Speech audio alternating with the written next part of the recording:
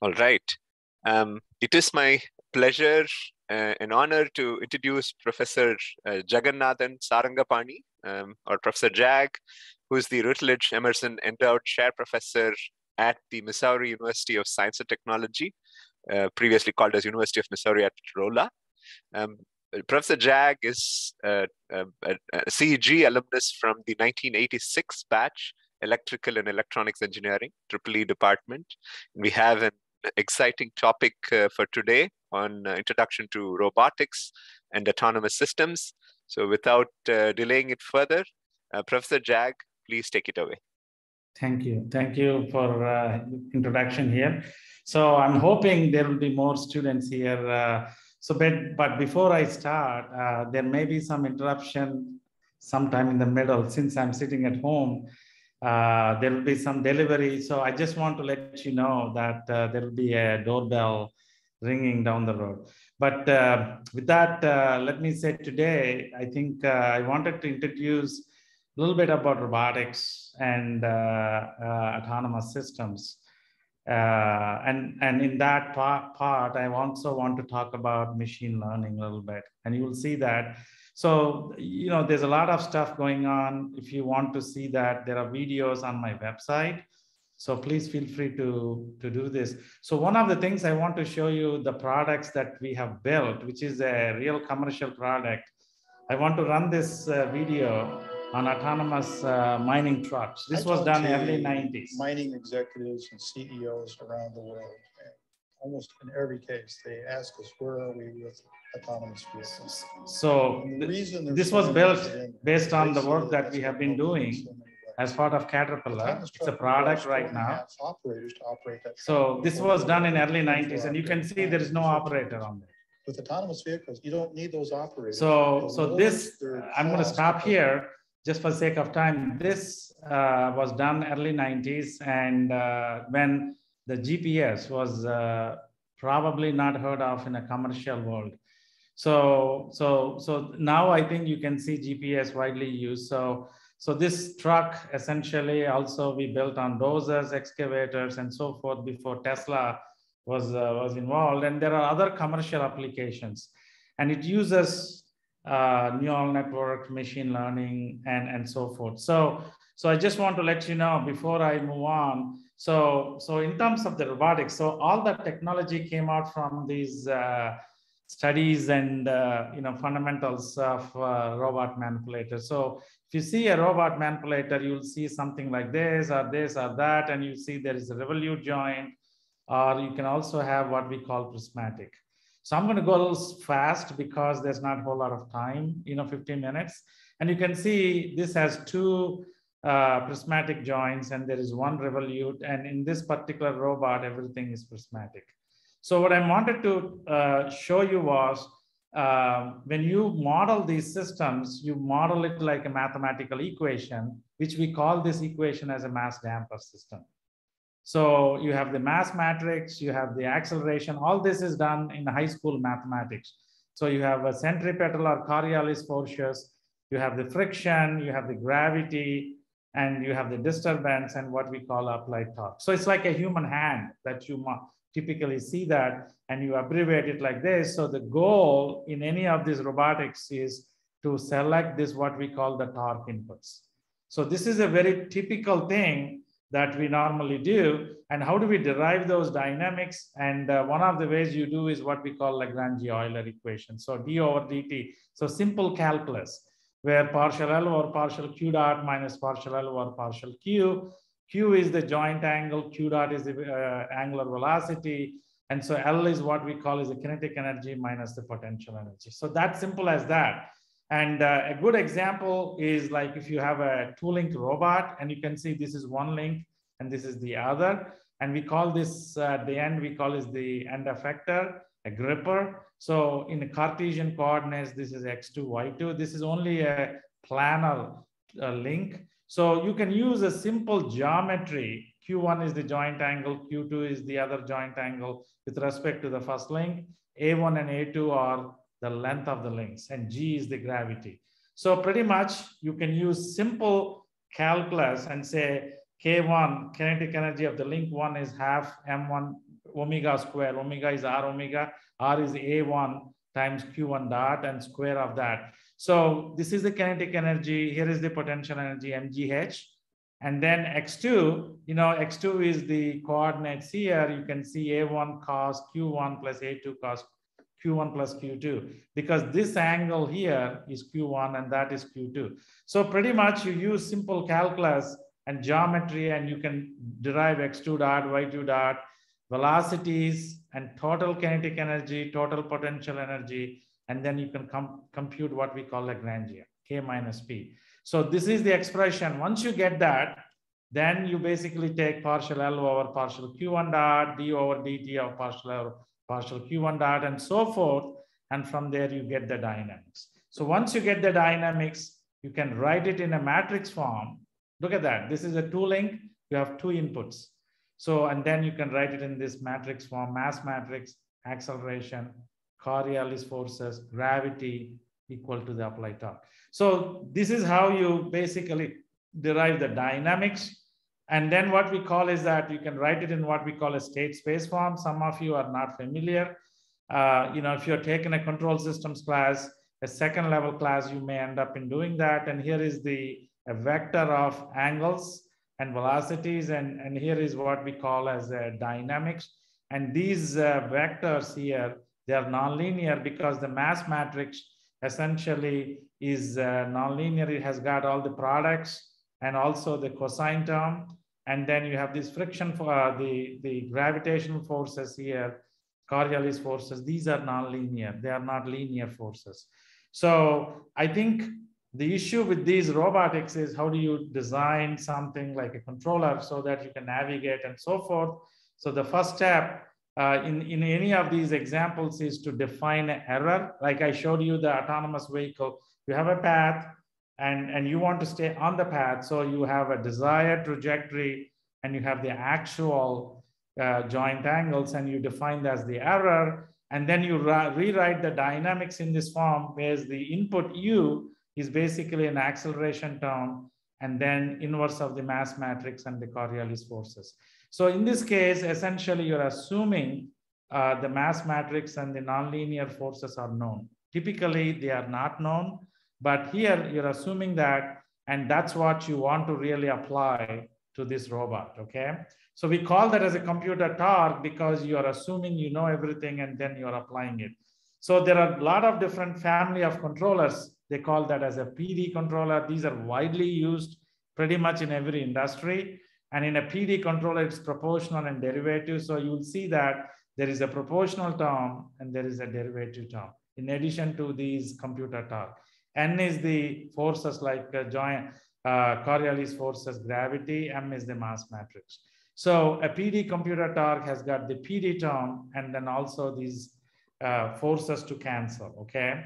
So you will see a block diagram like this in most typical systems where you see that the nonlinear effects are here and here is the robot and then what we call is the outer tracking loop.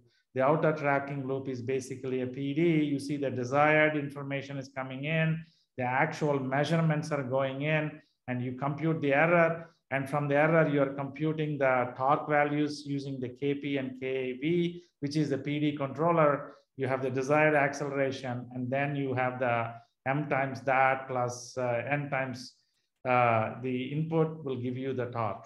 So this is how we normally do that. And any industrial processes, you will have what we call is the multiple loops. And you can see there is one loop here. There is the outer loop. So here we use the sensors and you measure them and pretty much you have your controllers that go in there. So this is a very typical industrial system and basically a PID. That's another controller that people use widely.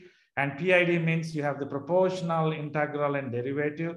So you see that here is the acceleration term, here is the velocity term, okay, derivative, here is the position, and here is the integral. So epsilon dot equal to E, that means you integrate that, you integrate the error, that becomes your integral term. So this is very typical, and a classical controller that widely used in industry basically uses a PID. So this has the computer torque values, the mass matrix, Coriolis, Here you don't have that. So this is typically what they use in the industry, okay? So now you can simulate it. First thing they do is to just simulate it and see whether it performs the way you want it. So what are we trying to design? We are trying to design a control scheme in this case, which is basically given by the tau. And then what you're trying to do is you want to have the robot to follow a path so that the gripper, which is the end effector, follows in the Cartesian coordinates. So this is basically what we call as a state space formulation. So this PID is in MATLAB. Here is the code. And I don't know how many of you are familiar, but I just thought that you will have it and the slides. And I have some MATLAB code here. There's also a bunch of MATLAB code. And you can see I've selected the mass of the first link is 1 kilogram. Mass of the second is 1 kilogram. The length of the first link is 1 meter. Second one is 1 meter. The gravity is 9.8 meters per second square. The gains for the position gains is 100. The velocity gain is 20. And these gains are selected based on what we call critical damping. And some of you, if you take the control systems class, you learn how to define a control system specification, overshoot, undershoot, and so forth. So I don't know how many students who are attending today have gone through those, but this is how you do it. And these are good courses. You will be surprised to do that. Here is the MATLAB code. And essentially you can simulate it and you will see that the error bouncing back and forth and eventually it's going to 0. So it goes to 0. That shows that the actual joint angles are following the desired values. Basically the robot is doing what it's supposed to do. Here is the main program. You're starting with 0 seconds and go up to 10 seconds. Here is the initial state vector. And you're using what we call ODE 23. This is the ordinary differential equation 2-3. And some of you might have taken the numerical algebra Runge-Kutta method. That's the Runge-Kutta 2-3. And that's basically solving the ordinary differential equations. That's it. And this is what you do and you implement it embedded hardware. So one of the problems with the PD controller is that when there is a disturbance or when there is something dynamics that you don't know, then you will see the errors basically don't go to 0. And therefore there will be large errors. So basically because of that, you really need to have some sort of a machine learning. Okay. So if you have any questions, you are most welcome. Don't feel shy to ask me. So now I'm going to move on to what I'm calling as neural networks. So Professor, maybe if I could ask. So I think, so the audience, we have a mix of computer science, electrical engineering, ECE, and IST students.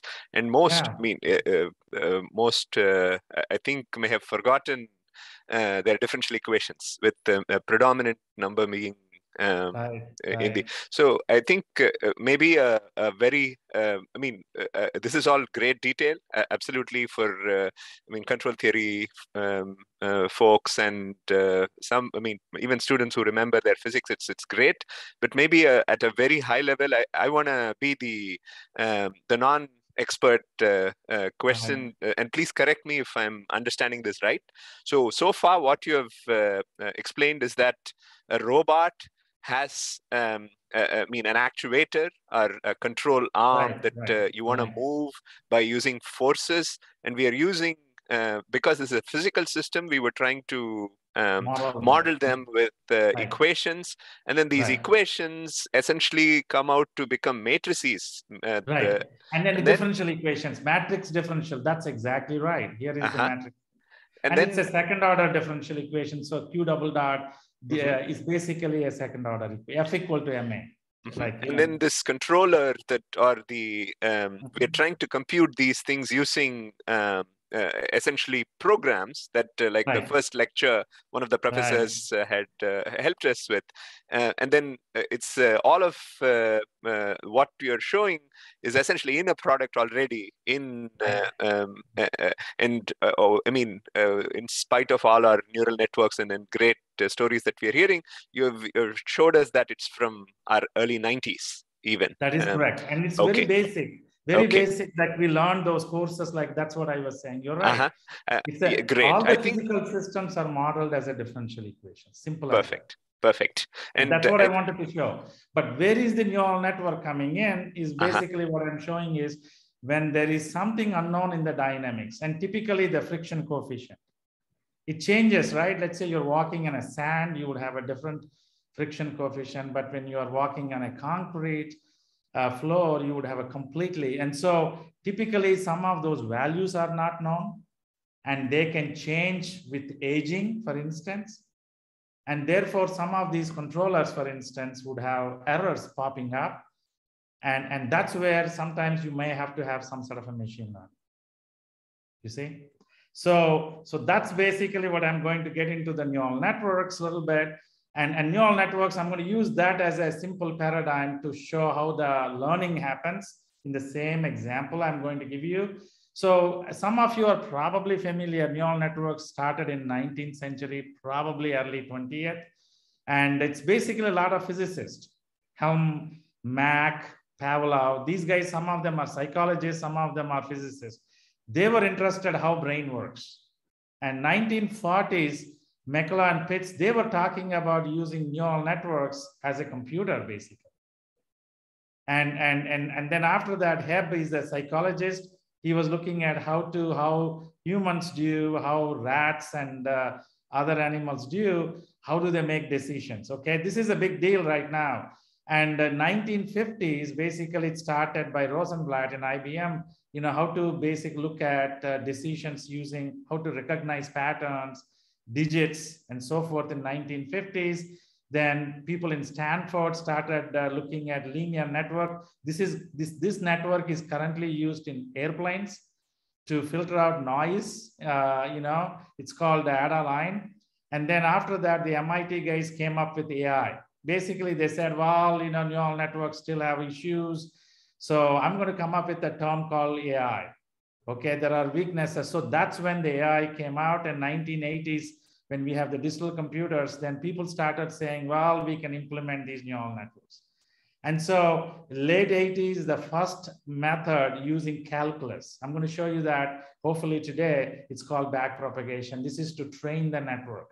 So this has happened. And so there are a lot of applications on neural networks. I'm not going to go through all of them: aerospace, automotive, electronics, entertainment, financial, insurance, manufacturing, medical, oil and gas, robotics. That's what we're going to talk about a little bit: speech, telecommunications, transportation.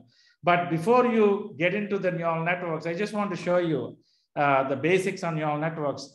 But if you compare it with brain, for instance, okay, the artificial neural networks and the brain has a very highly densely connected network of 10 to the power of 11 elements. We have neurons. And a neuron has three components, what we call a dendrite, cell body, and an axon. So you can see that here is the cell body, here is the dendrite, and here is the axon. So basically the dendrites brings the signals to the cell body does all the accumulation and summation. And then it has a threshold and it builds up pressure, and electrical signal keeps going up. So there's a fluid, a chemical versus the electrical signals. And then once it crosses the threshold, there is the electrical pulse that goes through the axon and goes to the next neuron. So it's how the network works, okay? And artificial neural networks do not approach the complexity of the brain. And there are chips right now using artificial neural networks. And these neurons, if you look at the brain, they respond very, very slow, 10 to the power of -3, compared to the electrical circuits, which is 10 to the power of -9. So you can see the order of difference, but humans do very complex computations very fast, whereas the artificial neural networks don't do all that.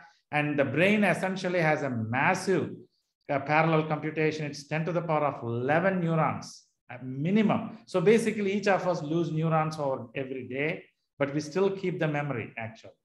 And whereas the connections, it has 10 to the power of 4 connections per neuron. Imagine that. Whereas the artificial neurons don't even have a comparison with it. So this is a kind of a comparison. And even now, some of these chips are probably not even comparison to what we have in our brain. I'm talking about not only just a human brain. You look at a rat or even an ant, for instance. They do a lot of advanced decision making and so many different things. They can see fraction of a second. All that is being processed by the brain, and we don't have such a computers even now, okay? So I just want to let you know. Now the question would come, one of the fundamental questions is, how are these networks learn? So there are three paradigms in machine learning. One is the supervised learning. Basically, you have a target, you provide with an input, and goal was to make sure the network basically generates these targets. It's called supervised learning. A reinforcement learning most humans do is like in a classroom environment, is basically somebody teaches, and in order to know how good the student is learning, we actually, as you saw, just somebody's mentioned that earlier that you're going to grade the homework or the exam, and based on your grade, you know where you stand. It's called reinforcement learning, and I'm going to show you a little bit, maybe today or maybe next class.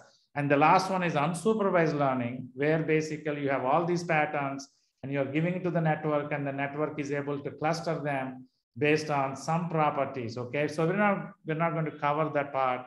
We're only going to cover these two, hopefully, with the time.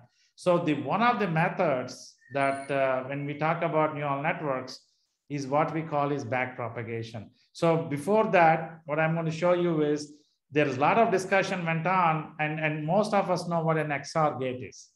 And if you know XOR gate, you have 0, 0, the target is 0, 0, 1 input, then the target is 1, 1, 0, the target is 1, and you have 1, 1, the target is 0. So I got to step out for a second. This is what I said. No problem. In the brief moment of pause, maybe if the students have any questions or anything to any feedback, please go ahead. They're shy a bit, I guess. But please feel free to ask any questions on the way. But here is an example, very fundamental. So you have an XOR gate, and when I plot it, 0, 0 is here, 0, 1 is here, and 1, 0 is here, and 1, 1. So basically, you see that you have these inputs, and the network has to separate them. Now, why is this not linearly separable? Because you see these circles in between, and the squares are on this end. And this was the issue that in 1950s, people were looking at how do we classify that and how do we separate these inputs. And you can see that you got to have two straight lines to separate them. So you have to have more than one layer of neurons. And I have given here a picture. And the question is, how do you get these weights, the 2, 2, and whatever? And that's what we're going to talk about. Now, there are cases where you see that there are circles embedded with these filled ones, and you got to have a very nonlinear surface that has to separate those filled circles with the open circles. And this is what the human brain does in separating it out. So what I'm going to do is I'm going to give you the next few slides, very basic, how we model these networks before I show you some applications. So a single layer network, you see that here is the dendrite, you see that there is a threshold, there is a nonlinear activation function. These are the inputs that I showed you coming in from the brain, and it's multiplied by these, what we call them as weights.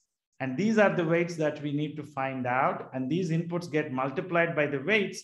And then if they exceed this threshold V0, then you get an output, which becomes 1. So mathematically, you write y of t is sigma of summation j equal to 1 to n. If there are n inputs here, Vj are the weights that we have to find out, times the xj, which is the inputs, plus V0. V0 is the threshold. So that's simple as that, a single layer network, okay? So once you have the single layer network, you can actually make it as a vector. Most of us are not very happy with these vectors, but that's how it is. And you can write it as y equal to sigma of this. So this becomes a matrix. And then, so the activation functions that people are looking at, for these, which is basically this sigma is what we call activation function. You have what we call hard limits, symmetric hard limits, a linear function with a limit, a nonlinear, what we call a sigmoid, and symmetric sigmoid. And we also, people use what we call is a bell shape curve, which we call radial basis functions. So if you look at neural network literature, people use all kinds of stuff. And later you'll see the deep learning, hopefully, I can talk about it, which is very hard right now. So if it's a one layer network, more than one neuron, you can see that there is 1, 2, and so forth up to L. So you will become basically a matrix, L equal to 1 to capital L. There are L neurons here. So you can see how you're building from one neuron to a layer of neurons. So it's still be one layer network. And then it becomes a matrix. Here is the thresholds for each neuron. You can bring the thresholds as part of the weight matrix. Then you get a matrix V with a transpose, and therefore the output of that network is sigma times V transpose X. And you can use MATLAB to simulate it. Here is a 2 layer of weights. One is the V is the 1 layer of weights. W is the second layer. And here are the outputs. And so yi equal to this. So as you increase the number of layers, we call them as a deep network. And how to train that, it becomes deep learning, okay? So again, it becomes mathematically a matrix. And you can see the output of the first layer becomes the input to the second layer. It gets multiplied by the weights. It has its own threshold, and you get the output. So this is how brain has layers and layers of neurons. And so it does very complicated stuff. So here is the radial basis type 2-dimensional plot. And so I would rather have you look at it more closely. And you know what? In fact, you can actually predict behavior of human, or what we call chaotic behavior of neural network. This equation is very simple. This equation is a very simple equation. Okay, and you can see x of k plus 1 is a times x of k. Here is the neural network in the feedback loop. Here is the input. I just picked some values, and it's called, here is the MATLAB code. What is the shape looking like here? Can somebody tell me what this looks like? You can guess. Most of us have seen this. What does this shape look like? This equation, when I simulated it using a simple MATLAB code, I see the shape of this. This is the behavior of that network. Can somebody tell me what you see this? What do you think this looks like? I have seen so many students there. There are probably about 18 or 20 of them attending this class. At least one of them can answer this question.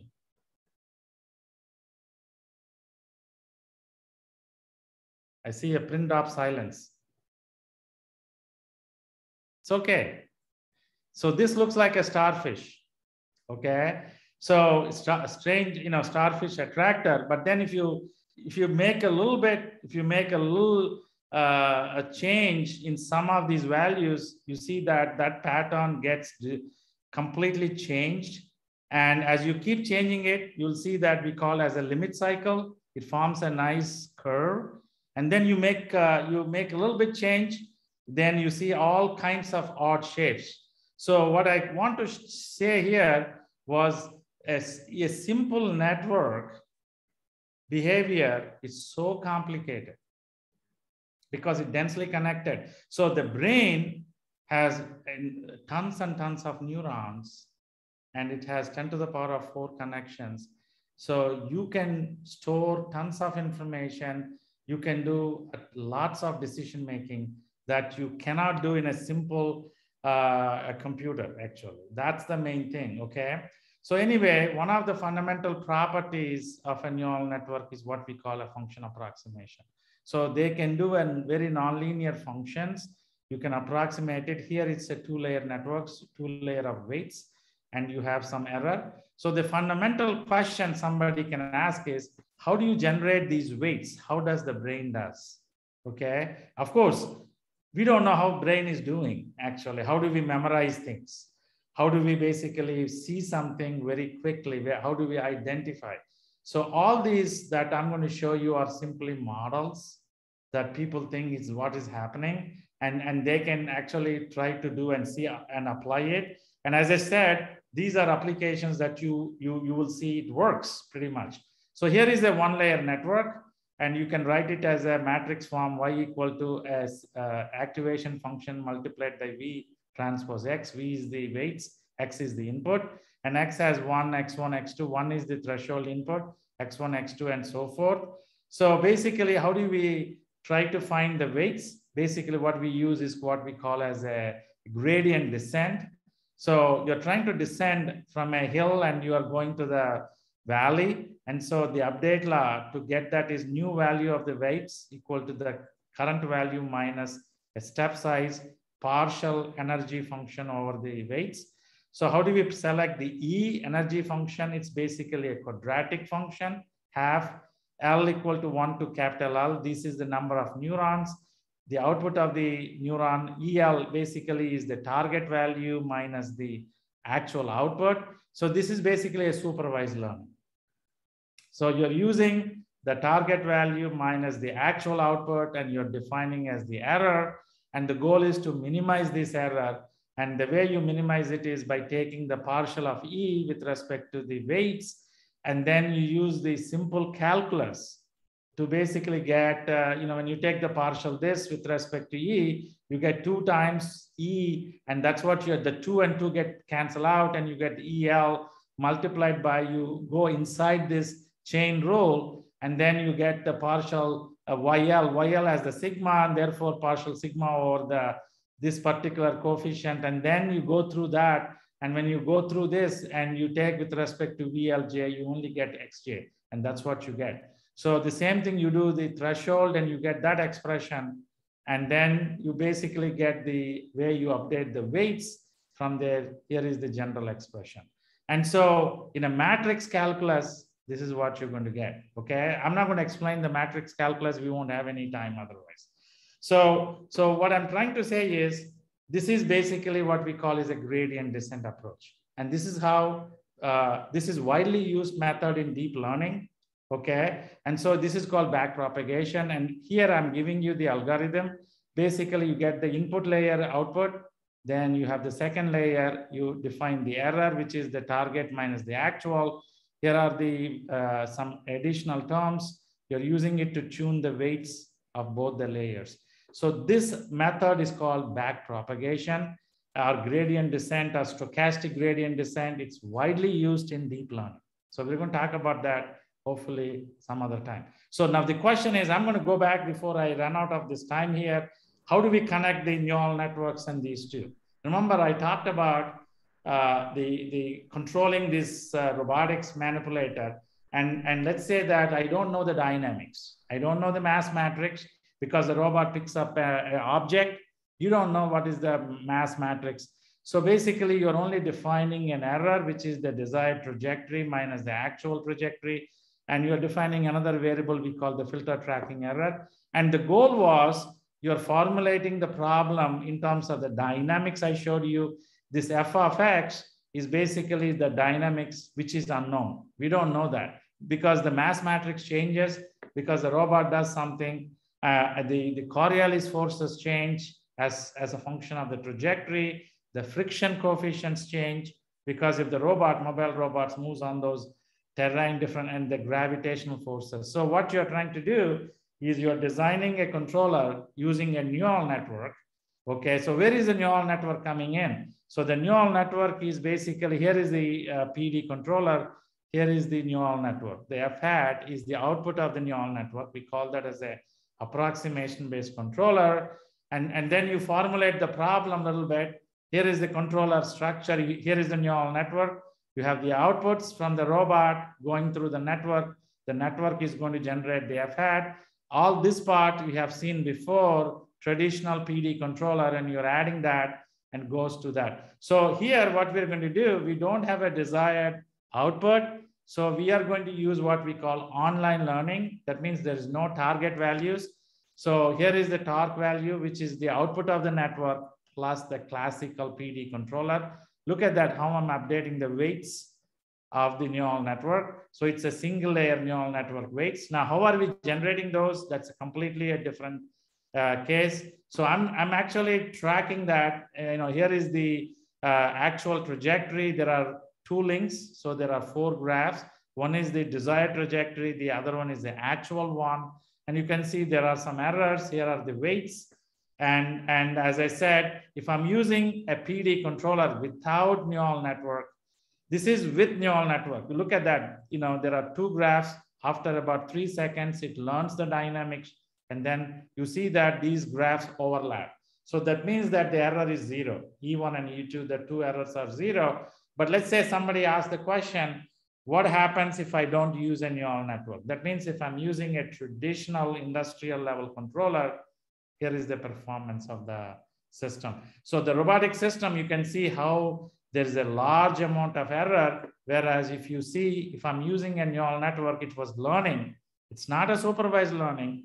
We call that as online learning. We can't use supervised because there are no targets for F. So you can see how nicely it tracks very nicely. And whereas if I'm using the classical controller that most of these robots use, you see a tremendous amount of error. That means that the robot doesn't follow the path. And so if I'm using the robot to paint an automotive vehicle, it has a lot of errors, okay? So here is the MATLAB code. So hopefully you can even use Can this. I interrupt here, Professor Jag? Yeah. So help me understand. I'm not a controls expert. Right. So between a PD controller and a neural network-based controller, is it that the neural network-based controller was able to adapt to the environment? Why? So we see that see that there is a difference. Can you give us an intuition of why that difference is? Right. So that's what I'm going to explain here a little bit with the reinforcement learning.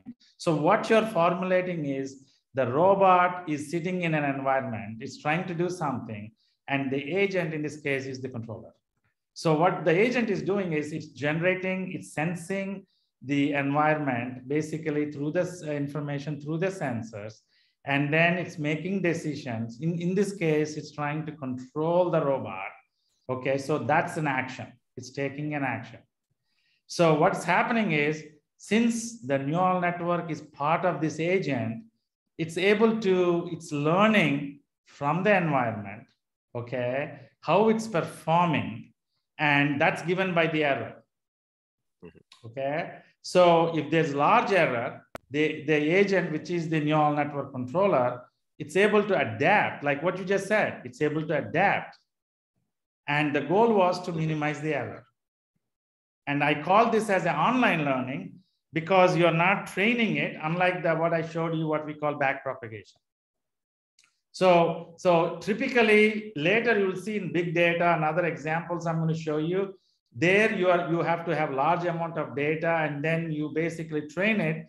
And the training process, what I just said, if you remember this, when I presented the 3 paradigms of learning, I said supervised learning, and that's basically what I talked about. You can see here, the supervised learning, you provide the target and you provide the input, and the goal is to minimize the error between the target and the input. But unfortunately, for the robot example, you can't do that because you don't know what the target is. So therefore, you can't use it. So what we did, we are using what we call is online learning. We are learning it while we are sensing the data, and that's what we are doing using the neural network. So that's why you remember I said online neural network control in this case. So what we are doing is, by doing that, the neural network is able to compensate the error that you see here by the traditional PD controller so that you get the best result. And so it's adapting it in real time, you see? Thank you. And you can see how fast it's converging. It's converging in a fraction of about 3 seconds in this case. 3 seconds, how fast it is able to.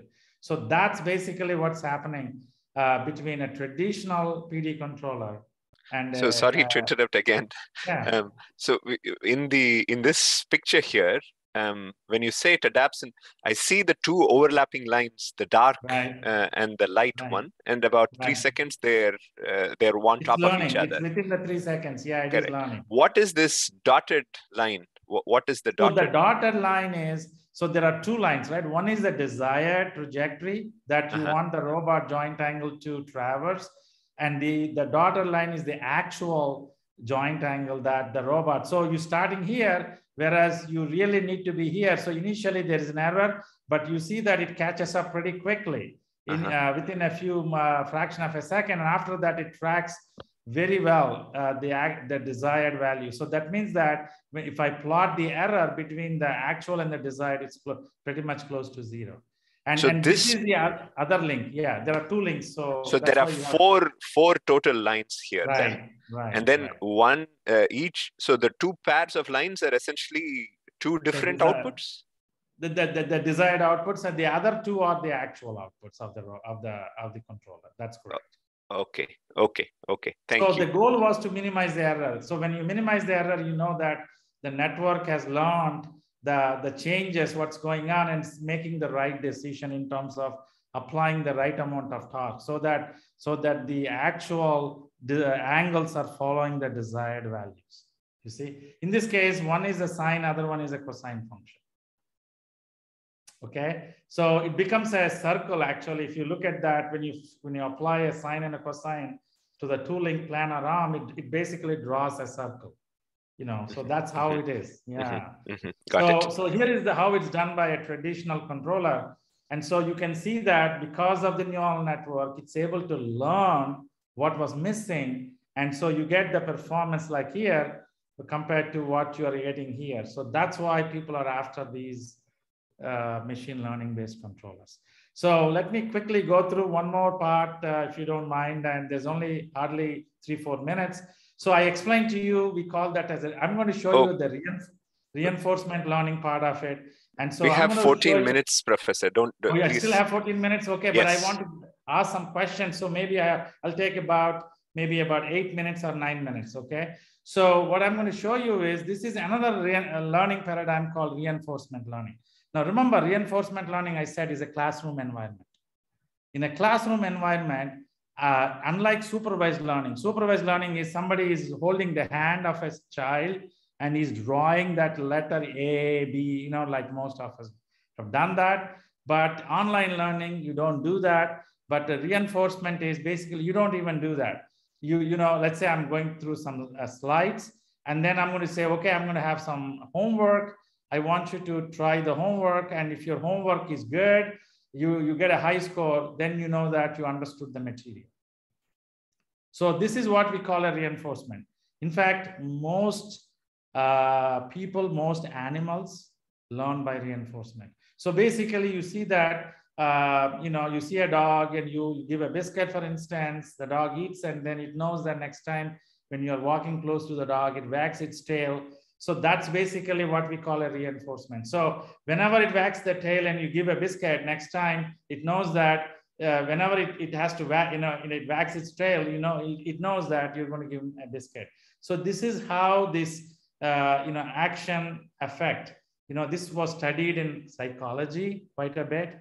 And you know, and when they have studied what they call dog salivating, when they were trying to connect it by ringing a bell. This is how they were showing that. And when they connect it, basically they can show that there is an action and there is you know, something is happening there. So this reinforcement learning is a very popular paradigm.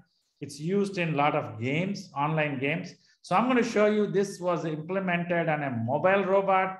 And you can see that there is what we call as a leader and there's a follower. So the leader actually goes in a circle and the follower has to avoid an obstacle, and then it goes around and it follows the leader by maintaining certain distance and certain bearing angle. And this is done in a lab environment. So you can see it's going in a circle, but the follower doesn't know that the leader is going to go in a circle. It just measures the distance where it is. It's also following it. And you can see there are two graphs. One is the desired and the actual, and you can see that error becoming close to zero. And so I plotted these graphs here, and you can implement these networks. So each of these robots is using an 8051 processor. So it's an 8-bit processor. It's basically, it has a 16 meg of memory, and it can actually processing. It's done through wireless. There's a wireless communication between the two robots. Now you see there is an obstacle being placed on the path of the robot, and the robot basically, there's another leader comes in. This follower basically automatically makes decisions, and it slows down, let the leader robot pass us through, and then it makes it. See, some of this getting into the AI side of it. You are not programming it. You are basically let the network try to make decisions. And I'm going to show you some other examples down the road here. And you can see now it's coming, it's trying to avoid the obstacle. Now you saw it located, there is a leader robot. It can't pass through, otherwise it's going to hit it. So now it's going to see, it's going to slow down. It's going to change its orientation, let the leader robot follow through, and then it tries to now avoid the obstacles. So there are some high level decisions that robot is making, which you can see as much, but if you observe this, you will see that it's doing it. Some of those decisions that it can make that humans do, okay? So I'm going to stop this, and you can also look at some other things like UAVs. You can fly these UAVs, and these UAVs are used for surveillance, and you can, there are a lot of defense applications, war applications, surveillance, and these are being navigation and control of these are done by these neural networks that I was showing you about. So you can see that there are different types of networks, and if you're not careful, you can crash as well. So these are some of those videos that I was talking about. But most important is, before I end this lecture, I want to show you where this heading out. So one of these games that you play, I'm going to show you a real AI part of it, which leads into what we call deep learning. Imagine that I want somebody to play a video game or a computer playing against a human. So in this case, you see this is a breakout game, and you see this bar that's moving up and down.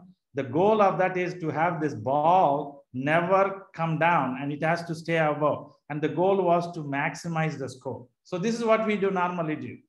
So this is a game, and the game objective is to complete the game with the highest score. Okay, so game is composed of multiple episodes. The way one episode works is you play the game, and either you crash or the game is ending. Okay, this is what we normally do. So the input is the image of this. So you're taking images over time, constantly you're processing the data, and that's coming from the environment. And that's going to the computer. Okay, that's the neural network. And the network is making a decision either to move the bar left or right, so that you're pushing the ball above. And the farther the ball goes and longer it stays, the score goes up. So the actions you can take are left or right in this game. There are other games like Space Invaders. You can actually go left, right, up and down. So the objective is to find a strategy, how to move this bar left and right, so the ball never, you miss the ball, and the ball stays well above, okay? So I'm going to play the videos. So here what I'm doing is, there is a method, the back propagation, we call the stochastic gradient descent. Remember I talked about that method doesn't do a good job. So one of the methods that we have developed, it's called DQL. This method is, that's what people do research-wise. So the input is the image of 84 by 84 pixel image, okay? And the image, there are a bunch of these images are going in. Sequence of images are being processed by what we call as a deep network. It has a convolutional layer, it has a feed-forward layer, and the output is basically an action, which is the decision to how much to move the bar left or right. That's what we are doing. It's done by the agent. And the goal was to maximize the score. Okay, so I'm going to play you the stochastic gradient descent approach, and you can see that this is the traditional stochastic descent. So it's playing the game, it's moving the ball is coming back, but the idea was to keep the ball away. And the longer it keeps away, so it's taking, the score is moving very slowly. This is the approach that I was talking about by using gradient descent. Now, if I use the approach that I'm going to develop, and eventually it found that it has to make a tunnel so the ball stays well above it. That's how you complete the game.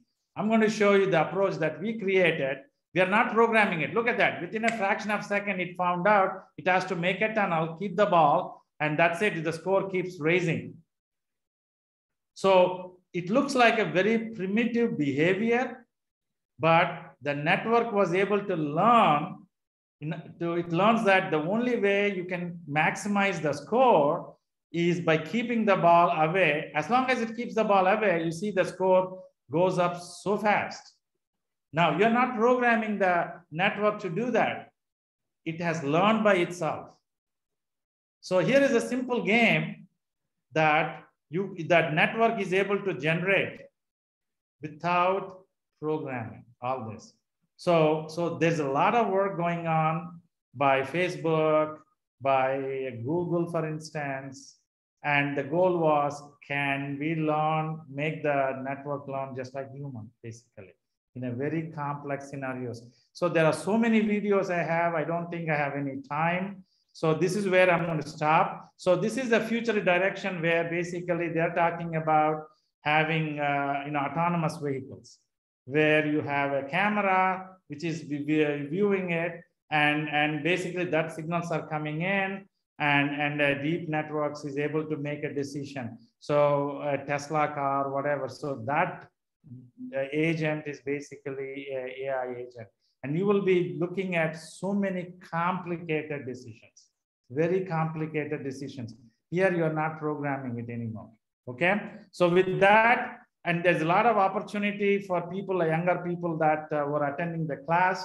There's a lot of job opportunities, tremendous number of jobs right now, especially in the US. I'm positive in Bangalore and other places. So autonomous vehicles, transportation, underwater vehicles, unmanned aerial vehicles.